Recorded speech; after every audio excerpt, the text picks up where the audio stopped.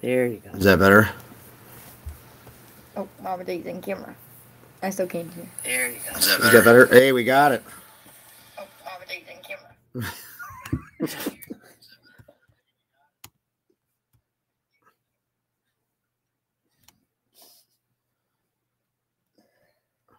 Sound is back. We're good.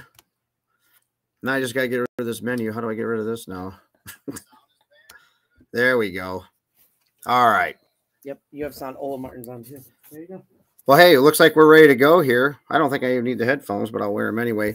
Hey, good evening, everybody. My name's Chris Hammond from Lakeland Auto Marine. I thought we'd have a little question and answer session here. It's middle of winter. It's boring, snowing here in Ohio. Not sure what it's doing in your neck of the woods, but looks like we're all set to go here.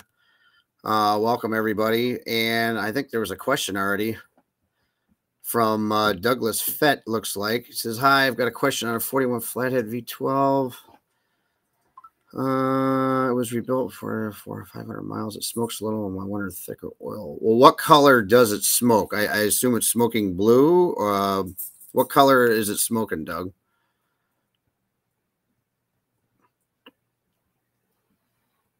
Blue. All right. Yes.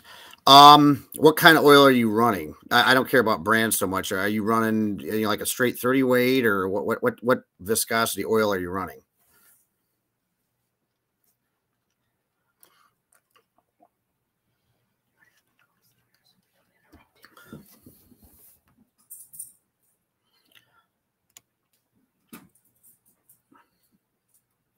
What kind of flathead V12 is it?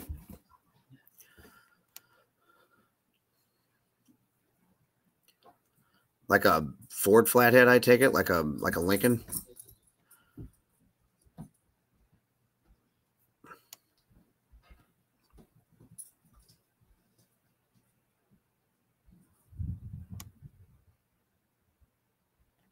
Okay. I would say 1030 is probably a little light, but I mean, if it's a fresh build, I will say in a marine engine, something that works, pretty hard.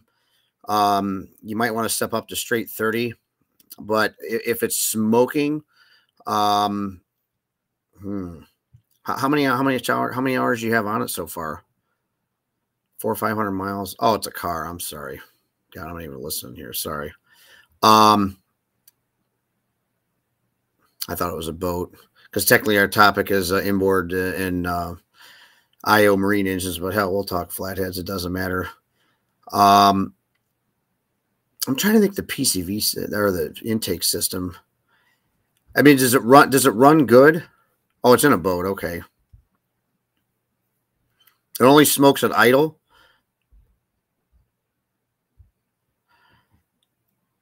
You don't have a, God, this would be a long shot, but if it's got a small vacuum leak into the valley, it might be pulling oil up through that. That's a possibility if it's doing that. But man, that would be. I just did a V12 flathead about a year and a half ago on a 48 Lincoln.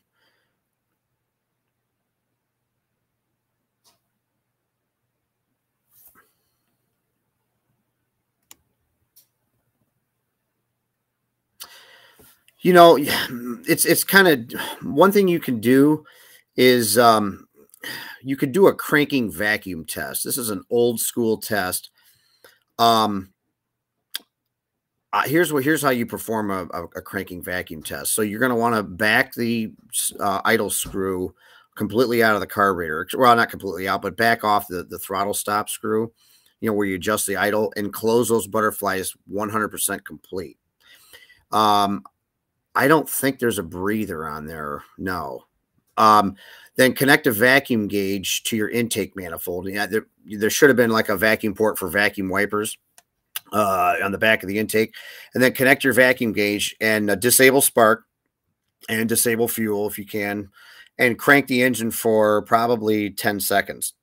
The vacuum should probably peak somewhere, if the engine's healthy and everything, should peak probably 18, 19 inches. And as soon as you stop cranking, monitor the gauge. If everything is clean and tight, this depends on your carburetor setup and everything too. The vacuum is going to slowly dissipate.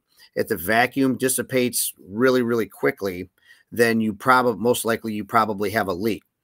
Because if you think about it, you know, when you're cranking the engine, if you block off the intake, you could also tape the carburetor. Are you running like a 97 Stromberg or something on it, or I'm guessing, or a Holly? But if you somehow block off, like take some tape, or the problem with tape is it'll suck in, because believe it or not, the engine, you know, when you try to choke it off, it's going to suck that tape in. I would take like a cap, almost like we use them in our smoke machine on automotive work. There's it's a plastic cap that fits over the carbon, and we take duct tape, and then we'll tape it so it's nice and tight. Because the problem is if you have it sealed correctly, the engine is going to start to sound funny when you crank it because it can't breathe. So it doesn't take much cranking, you know, probably 5-10 seconds max, I'm going to say, and then see if the gauge bleeds off. If the gauge bleeds off right away, then either A, you don't have your carburetor completely, you know, blocked off, or you've got an internal leak.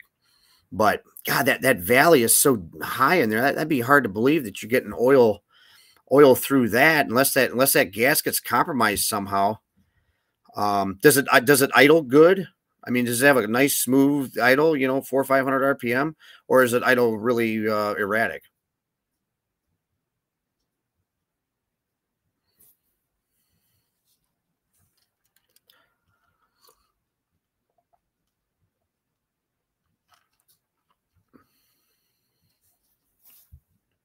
It idles smooth. Okay. Well, if it idles smooth, then there can't be a really gross leak. What kind of vacuum do you have at idle? Did you put a vacuum gauge on it by chance?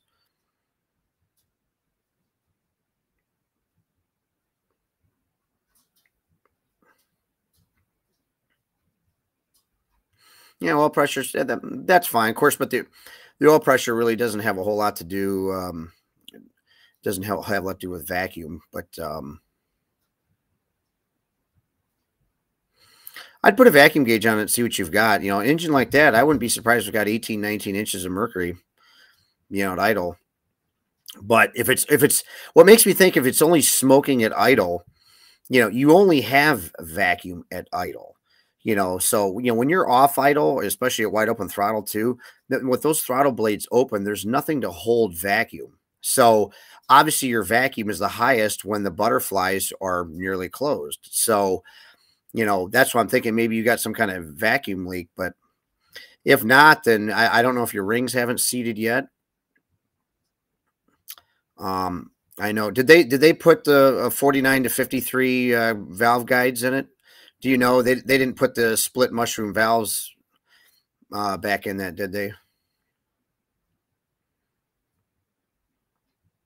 I'm not sure how familiar you are with the build, but I know a popular upgrade to those is you run the 49 to 53 valves and valve guides, which is a single piece guide. And they have O-rings. Oh, okay. There's O-rings on the guides. So because on a flathead, the guides are very, very big, you know, probably like 3/4 of an inch or something like that. Well, the original guides on that early V12 would have been a split design. The bottom of the valve would have a big mushroom on it. So there was a tool that went in there and got those out, so to speak. Well, there's a tool to pull the springs, but a lot of times when we rebuild them, we don't even put those seals on the exhaust hardly at all, because the seals are very, very hard to get in. And the only way you can get oil through the engine usually is through the intake side, because that's where the vacuum is. So I don't know if there's a compromised guide in it, but I mean, it sounds like you got some time on it. And if it's smoking pretty good, it's got to have oil from somewhere. What do the spark plugs look like? Do you see anything with the spark plugs? Does it look like you can maybe pinpoint it to a cylinder or cylinders?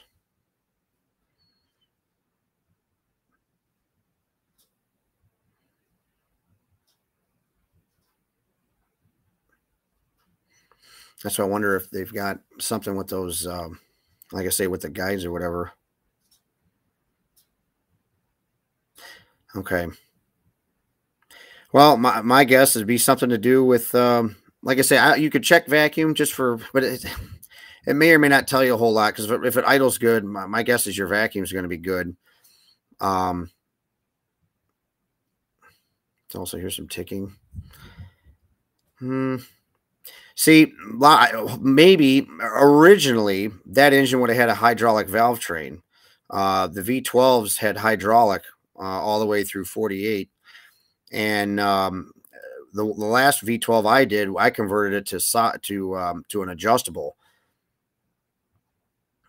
So not knowing if you have the hydraulic valve train or not, believe it or not, I have a video of a newer 46 to 48 V12 flathead rebuild on our YouTube page. If you click on that, it's kind of long. It's probably like a half hour or so long. You can watch that and you can see what I'm talking about. I point out the changes from going from hydraulic to a solid valve train. But yeah, I mean, it's probably fine to run. Other than it's probably annoying. It's probably a cool old boat with a cool engine. I mean, you're probably kind of embarrassed with it smoking, I'm sure. But I probably would run it. Yes, I probably would run a little thicker oil. I probably wouldn't run 10W30. I probably would run a straight weight oil, straight 30.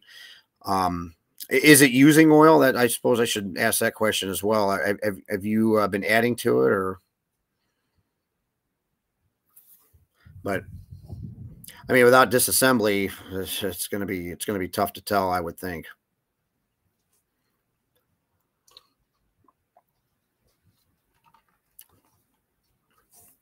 For those of you just joining us, I'm Chris. Thought we'd do a live question and answer thing here. We always get questions, you know, phoned into us at work and stuff. And I thought now would be a good time. You know, it's middle of winter and I've got time to do it. So instead of trying to get somebody in during work hours, obviously. I see Chris from Tangled Tackled. Yes, we have your carburetors done, actually. I took a video of it. And we're actually going to ship them back tomorrow to you, Chris. So I just haven't had time to upload. I was working on some other stuff today. So no problem, Doug. Let us know how it makes out. But I would try some thick oil on that Ford V12 there. Any other questions, anything, or just anything generally you guys want to talk about? Any questions about your boat engines or something I might be able to help you with? I don't think I missed any other questions here in the chat.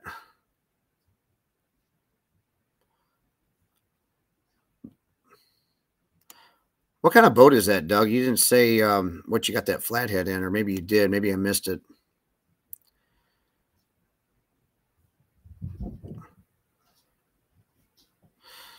I see Adam's on. Hi, Adam. How are you?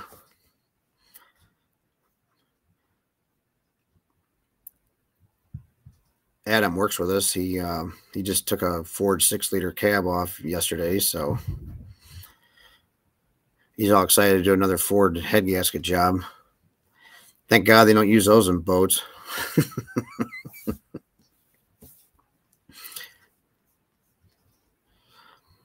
Oh, so it's a custom boat bill. Yeah, good. Yeah, we could do a 6.0 question and answer. My battery would probably go dead. My computer get done answering questions about those.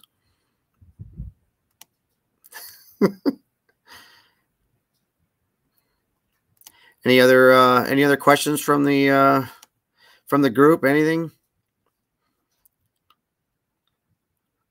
Or does everybody just want to hear me talk all night? I don't care.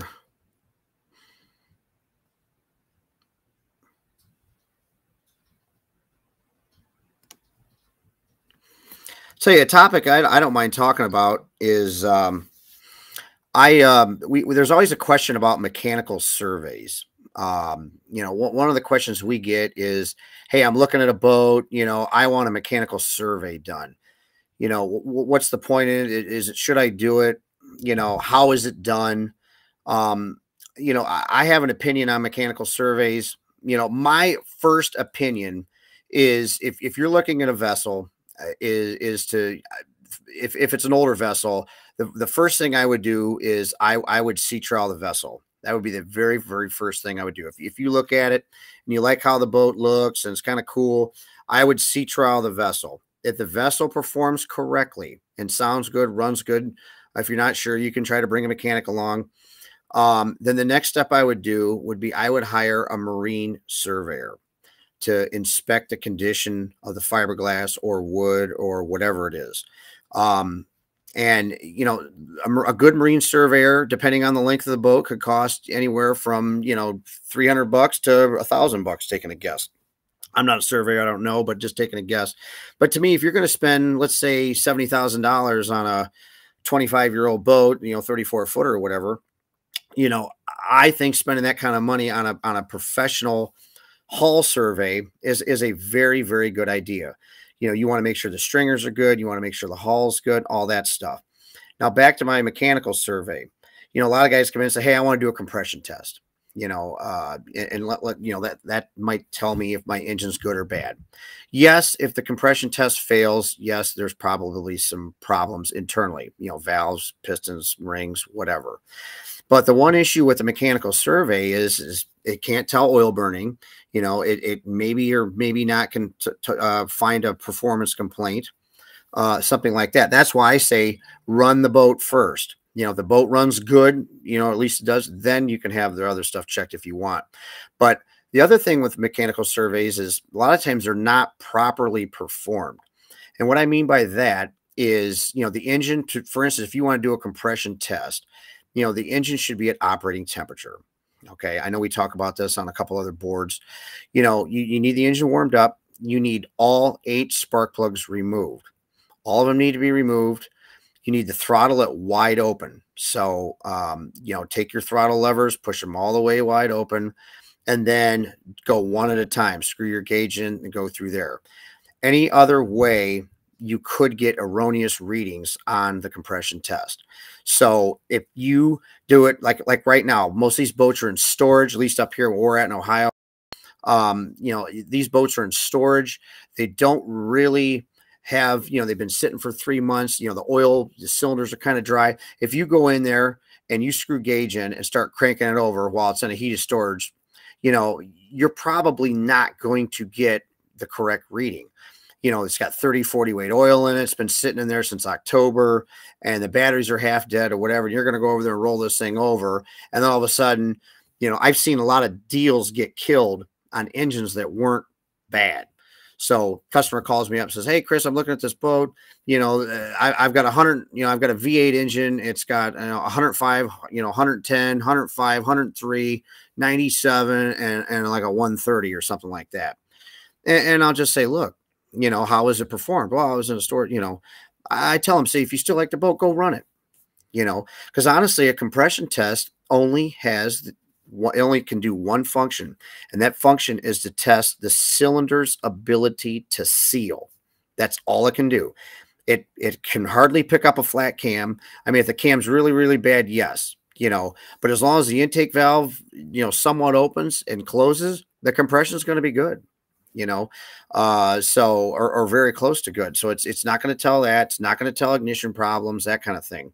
So there's a lot of, you know, money put into compression tests, and it's only, you know, a third of what really could happen, obviously. So that's just my misstatement on mechanical surveys when you guys are looking at boats, because that is one of the most common questions we get asked. So I'm actually, like I said, just run the boat. If the boat runs good, buy it. It's a used boat, right? I mean, it's not brand new. So, you know, if we're going to spend all these money and checking all this stuff. Now, on diesel vessels, I know they like to do, a lot of the diesel guys like to do oil samples. That's not a bad idea.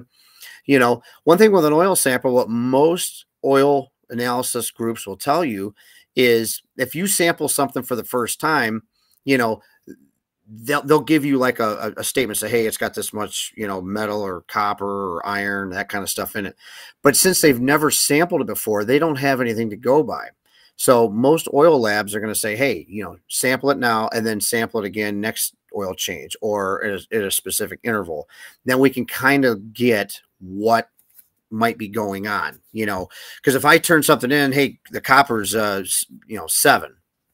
Well, what's that mean? Is that high? Is that, you know, is that low? Is that, oh my God, we got to take the oil pan off? You know, what does that mean? You know, but if you've had 7 the whole time, you know, throughout its course of its history, then that's normal. So I know a lot of these guys, like I say, they do oil samples on the transmissions, you know, the gears and the engines, and they send them off. And yes, a high number, if something's totally ridiculous, you know, it'll show up. But like I say, most of the time on the bottom print there, it's just going to say, hey, first time, you know, we can't tell you a whole lot till we get a second or third or fourth or whatever. So that's my statement on surveys and oil samples and so forth. Again, but you know, anything you do, you know, could help you. But, you know, some of the things I see is, you know, people put too much into this stuff, you know, run it, you know, that's just my theory. You know, yes, compression tests, okay. Oil samples, okay, but it could still blow up. I mean, we can do all this stuff and, you know, spend all this money checking it out, but it's still a 30-year-old boat or 20-year-old boat or 15-year-old boat with, you know, 800 or 1,000 hours. I mean, it could still go. So obviously try to prevent those issues, but that's my theory on that. Is there any other questions? Anything?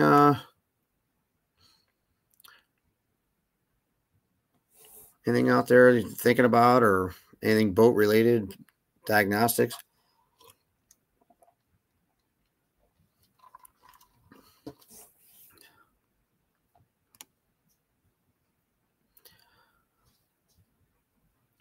I think we just had really the one question on the Lincoln, I think.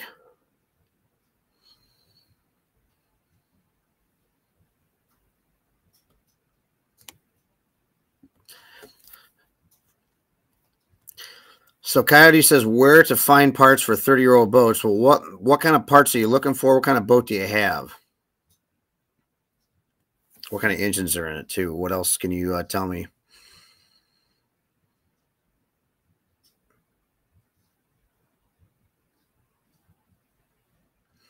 Of course, in our neck of the woods, 30-year-old boat. It's kind of a new boat because in fresh water here on Lake Erie, 37 Marinette 454s. So those are probably Crusaders then. That's not too bad. You know, Crusader's still pretty easy to get most stuff for. In fact, Crusaders are probably some of my favorite engines. You know, I think personally, that's a Chris's opinion. They make the cleanest inboard packages. You know, their hosing and everything is very easy. They've always been a very friendly company. But you know, most anything for that is no problem. You know, obviously the base engine's a Chevrolet. That'll have cast iron transmissions in it. If it's a actually, wouldn't that be a 39? I thought they quit making 37s in the 70s. I didn't know they made a 37 Marinette in the 80s. I thought it was 39s and 41s, or maybe I could be wrong, but yeah, that's no problem. 1990, okay. So yeah, that shouldn't be any issue there. Where are you located at, Coyote?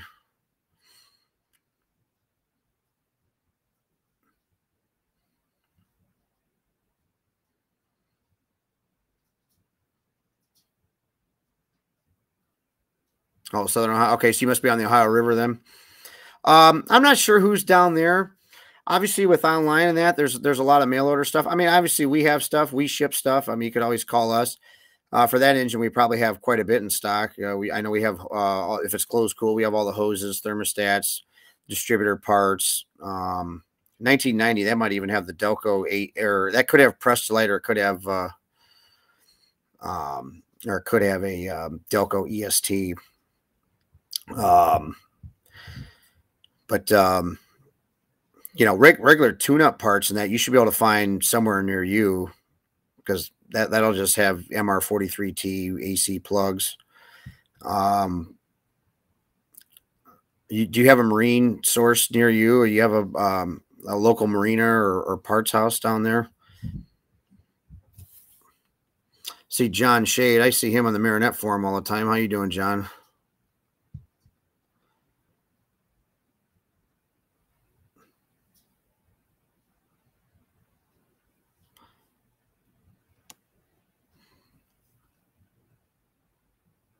Yes, sort of. I know it's tough. I tell you one thing with boat parts. I know one of the reasons we're very fortunate, been very busy, is you call these places, especially if you go to a big box store. And I'm not here to trash big box stores, but you you know, O'Reilly's, you know, the Irish Store or Zone or you know, Advance, something like that. You know, if it's not in the computer, these guys can't help you. You know, they're used to looking up a license plate off a car and looking up, you know, brake pads and stuff like that. Well, you know, these old boats have distributors and electronic, you know, pieces that modern cars haven't had for quite some time now. So,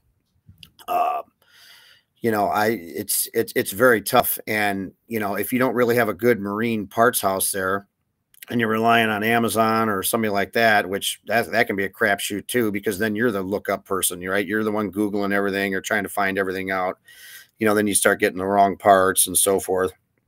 But, like I say, we can always help you out. You know, I prefer, you know, if folks can get stuff at their local area, that's the best. You know, if you have a local parts house, you know, independent, which aren't many around anymore, somebody that's got some knowledge, that's where I tell folks to try to do business. But, you know, that's, but is there anything specific you're looking for? Is there a specific piece? Or I know you said odds and ends. Is there something there?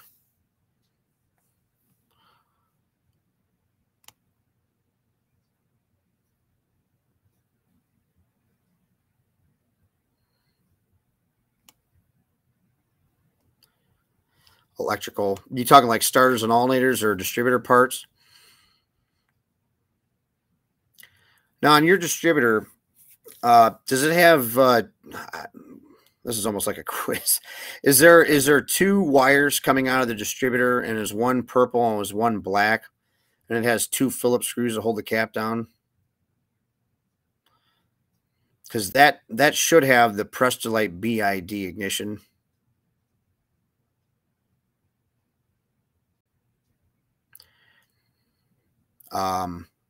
That module is actually, if it's a distributor I'm thinking of, which it's what it should have in 1990, that module is obsolete from Prestolite. The only thing that works if you want to keep that same distributor is a Pertronics conversion kit. It's a part number 1589. That drops right into that distributor for, you know, if that module assembly would go bad, which if I were you, and obviously this is twins, I probably would source one of those and keep it on the boat, because if you take that to a local parts house, they're going to look like that you're on drugs or something, because nobody's going to know what that nobody's going to know what that is. So you might want to stock up on it. And if not, you can always contact me and send me pictures, and I can tell you what it is with pictures. Now, John, you had a question. You thought you had some gunned up fuel or something. Let me scroll back here. You said you had an 86 Marinette 454. No problem, Coyote. Like I say, if you got any questions, you know, my email is Chris H, CHRISH at LakelandAutomarine.com. I think I can actually type that in here, so it's in the chat.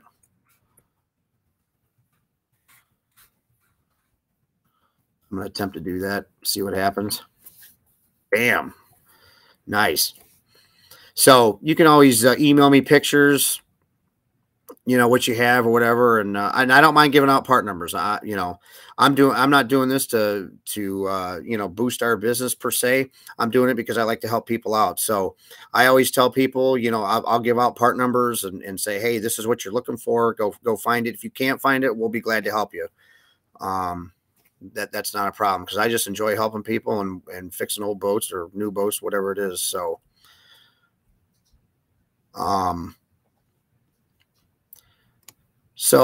John, nope. Oh, you said your boat does run good now, John. You said you rebuilt the carb and runs good.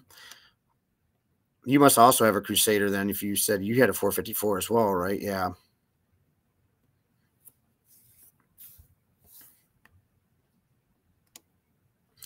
Actually, I'm going to be putting a Quadrajet rebuild video up here pretty quick. We just finished one today for a customer who's actually on here.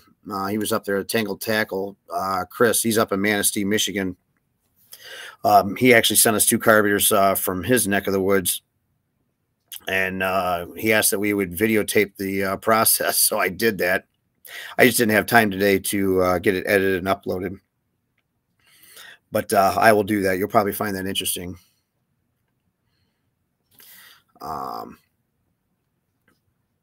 So you said everything runs good now. You said you had a gummed up fuel system and it messed up the carb, and you rebuilt the carb and put it back together.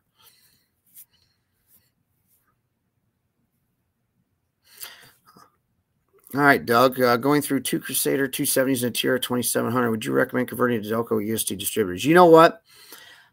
I probably would if you want to go electronic. I would assume if you probably have Mallory in it now, you're probably, a late, I don't know what year you're dealing with. What year are your engines, actually, if you could type that in? Must be, if it's a 27-foot Tiara, it's got to be like an 86, 7, something like that. I'm going to say 85.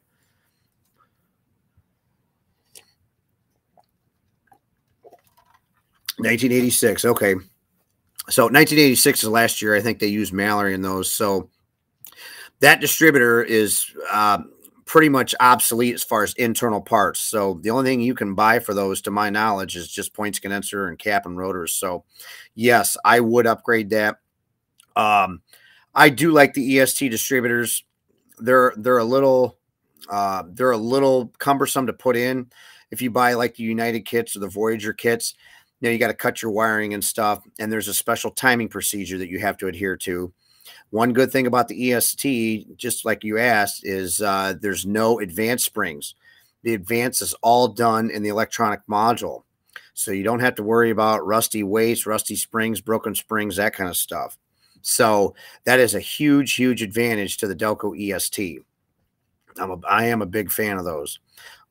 We never sold a lot of those when people were really converting to electronic, probably 10 years ago. We actually sold that press light distributor that Crusader had, that Prestolite BID.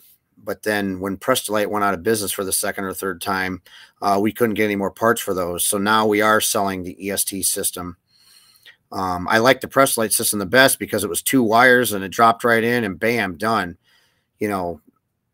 One thing with this Delco EST is you cannot use a car module. So the distributor that you're talking about was used originally in the cars from 1987 to 1985, pickup trucks, but it was used in some cars too, like some Caprices and stuff. But that specific system was meant to be used with a computer. So all those cars, because 87 was the first year of throttle body injection in the automobile line. So, the ECU, because pretty much all GM cars had an ECU from 1981. So the ECU would control timing. Well, when you put this EST setup in, the EST module has its own timing map. Well, the car module, like if you go to Napa or AutoZone or whatever, if you put a car module in there, it won't advance. I mean, you'll probably have 7-8 degrees max. So the marine module part number is key to that. So that's the only bad thing about that, is that module is kind of special. It's a D1965A Elco, and I'm going to type that in there so you can write it down or so forth. That's an AC Delco number. And I'm not sure if Standard Ignition makes that. But yes, I do recommend it. Like I say, it's a little bit of push-ups as far as the wiring, because you got to cut some things, and it's got a square coil, and you got to change the wires, which those kits come with wires because the cap has spark plug ends on it. But yes, I do recommend that. I see there's another question. Is rebuilding the carb something that a novice mechanic can tackle? Well, what kind of carburetor is it would be my first question. And on that module, back to Doug's question real quick while we're waiting for Mark's carburetor question, is like I say, that module number is if you ever have to replace it. So, because like I say, if you put a car module in there and you wonder why one engine's 200-300 RPM lower than the other, that could be why. Because I know that D1965A module advances approximately 15-16 degrees. So if your initial is 10 or 8, there's your 24 to 26 degrees total advance, which is fine for today's fuel. But you put a car module in there, it's not going to advance right. With a carbureted system with standalone, you can put a car module in the fuel injected marine engine. It's not a problem because the modules run the show. But when the module has to run the show itself, the ignition module, you need that module.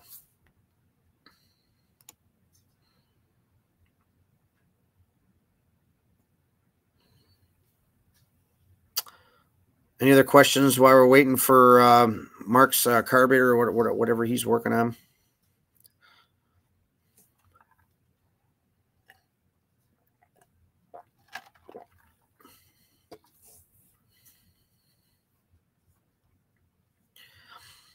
As far as rebuilding the carburetor, I mean, obviously it depends what kind of carburetor you have, but the big thing about carburetors is clean.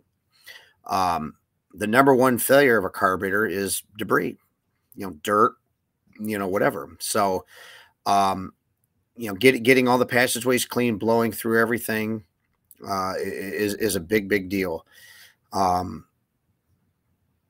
Adjustments can be another, float level, choke, accelerator pump. Quadrajets are probably the easiest in my opinion. AFBs are probably a close second, if not easier. Especially in the boats. One thing about a boat is normally, at least the stuff we're talking about here so far tonight, is we don't have a whole lot of emission devices. Now that's a lot different, that's kind of different today because, in 2010, any boat 2010 or newer is supposed to have a catalytic converter, just like your car. So that changes everything. So now we're going to have carbon canisters on boats. They're already out there. Okay, Mark, you got Chrysler's. All right, so you got Carter AFBs. Those are pretty straightforward carburetor. They're an excellent carburetor, probably one of my favorites personally. I'm probably going to do a video on one of these here. Like I said, I just did a Quadrajet today that I'll get uploaded on there.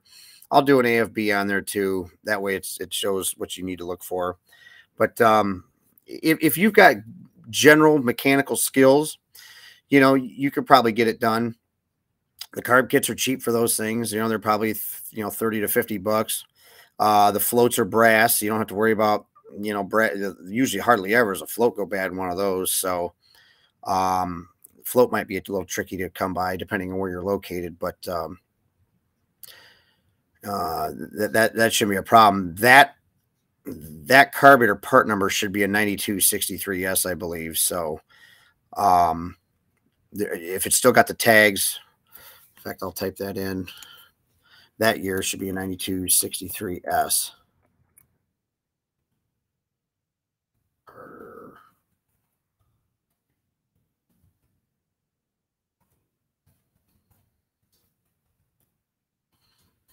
So that was a very good, like I said, that's probably one of my favorite carburetors of all time. And if you want a little trivia, you know what AFB actually stands for? It stands for aluminum 4-barrel. That's what that AFB actually stands for. Just useless knowledge that I know that but it's pretty interesting. But those are very good. If you've got some mechanical knowledge, I should say, you should be able to knock that job out, no problem. Like I say, I'll post a video here coming up. Next one I do, if I get time, I'll tape it. Any other questions? Anything? These are good. Hey, these last questions are perfect questions. These are the kind of questions I was looking for. Distributor carburation, all that stuff. All right, Mark says he asked a question at 8:25. Do I have a timestamp here?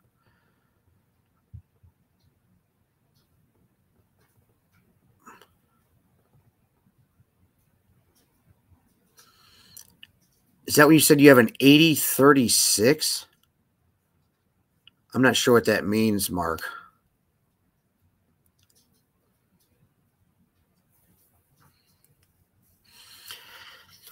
All right, Doug asked an interesting question. I'm uncomfortable trusting new hydraulic lifters. Would it be better to reuse the old? Well, that is a huge, huge problem right now in the engine rebuilding industry is hydraulic flat tappet lifters. Johnson, which was probably one of the biggest companies in the world that manufactured flat tappet lifters based in Michigan, they're now High Lift. I'll probably screw the story up, but I think either High Lift bought them or Johnson bought. I think High Lift bought Johnson out. But the big problem with these lifters is, OEs don't use them anymore. So OEs are all hydraulic roller, and overhead cam engines. They have a stationary lifter. So outside of our old boats and old engines, nobody's really using it. So these manufacturers have gone away from it. So, for instance, I just ordered some Seal Power lifters the other day, and they say made in China all over them. And, a lot of folks in the engine building side of our business, they're freaking out. And I know the engine builders in our area, a couple of them in the Fremont area. And specifically, I talked to those guys quite a bit. And one of them told me, he says, Chris, we're putting these engines together. And I've noticed this too. One thing I do is I'll roll the engine over by hand once I adjust the valves, and I want to make sure that lifter is spinning. And what you might want to do if you're really freaked out, Doug, which is not a bad idea, is I would mark your push rods. So I know it's a little bit of push-ups, but this is a technique that could get you out of a jam of a flat cam possibly. Is mark the position of the push rod against the cylinder head. So, for instance, if you take the valve covers off, I assume this is a Chevy engine that we're talking about. I'm not sure, but yeah, because I think you had a 454 question earlier. But mark the push rod. Let's say you mark the push rod to where the intake manifold is, and then fire the motor up, run it for a couple 3 minutes, and then take the valve covers back off and make sure that push rod moved. Because what happens is they're not spinning, and when they don't rotate in the bore, it's over. I had an engine that we did last year that we had a cam go flat, and it had Chinese lifters, and I had to put another cam and stuff in it, and it was fine after that. But everything's China. I know. The top line stuff, back to answer your question, the top line stuff, Johnson seems to be the best. I don't know what SBI is using. I know Seal Power is pretty much Chinese. And it's tough because Delphi factory up there in Michigan, they are strictly the OE stuff. They're strictly roller. So they're done, as far as to my knowledge, they are done making hydraulic flat tappets. So, but yes, it's, but to totally answer your question, I mean, yes, you could use the old, in theory, you're supposed to mark them in the cylinder you took out, assuming you're reusing the cam. I assume you are. If you put everybody back to where they were, would be the best scenario. I always changed them, but like I say, we had better quality products 2 years ago. But now that this is becoming a huge problem, I've been kind of letting them go. I've been buying what I can get, what I hope is the best, and I've been checking them as when I build the engine. When I get done adjusting the valves, I put a little paint mark or whatever on the lifter, and I rotate the engine.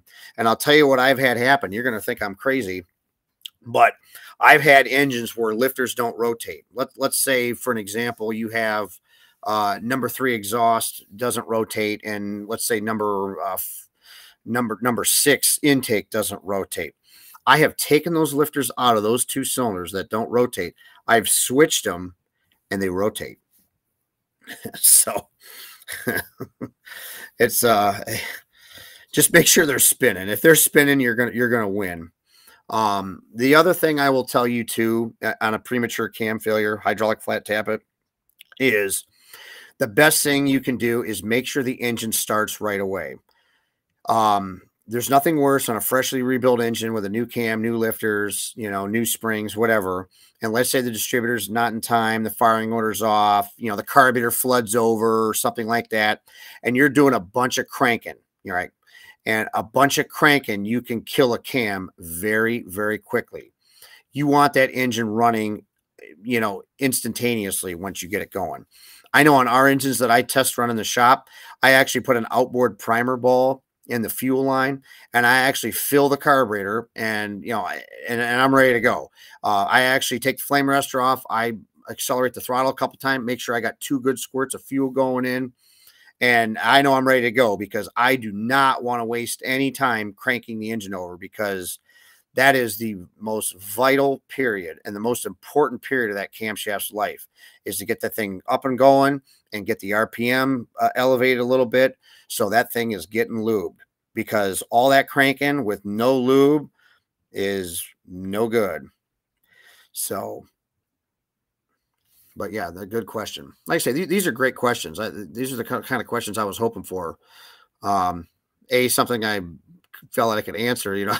I didn't know what I was going to get here and setting myself up for this, but yeah, these are perfect. Any other questions from anybody out there?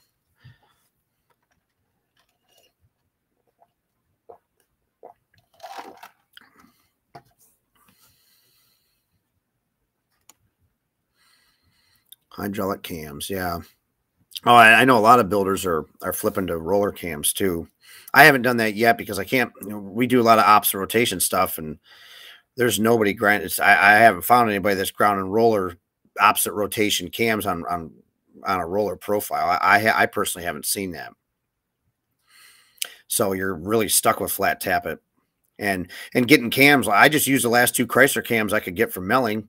You know, they've been on back order forever. I waited for Ford opposite rotation cams, 302, 351, you know, small block Ford. And actually, I'm building a 260 Interceptor right now.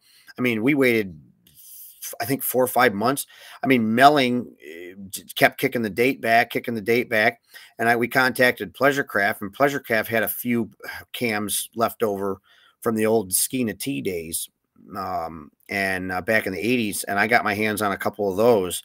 So now, and then as soon as I got my hands on those, then Melling had the cams available. So of course, so now I've got some opposite rotation Ford cams. You know, the problem with camshafts right now is getting cores. When I talk to cam grinders, they don't have cores. That is their biggest problem. They've got the grinders to grind them. They've got the people to do it, I'm told. They don't have the cores. So I don't know where all the cores went, or the foundries or so forth, but it's a problem. Anything else from anyone? Bueller? And I'm going to scroll back up here, make sure I didn't miss anything else.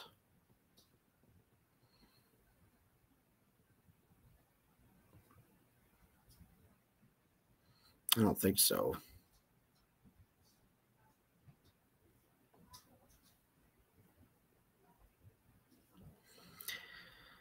Well, I don't see any other questions. I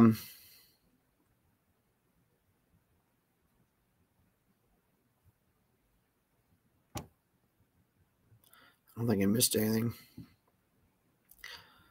Well, I think we'll wrap it up then. I appreciate you guys coming out. You know, like I say, I know it's a Sunday here in the Midwest.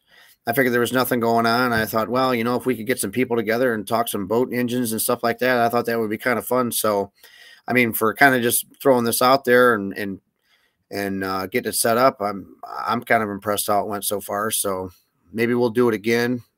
Like I say, email me suggestions if there's something you liked or didn't like or want to see. If there's a topic you want to talk about, maybe we can do a live streaming cast with that. You know, something I could do a little preparation on.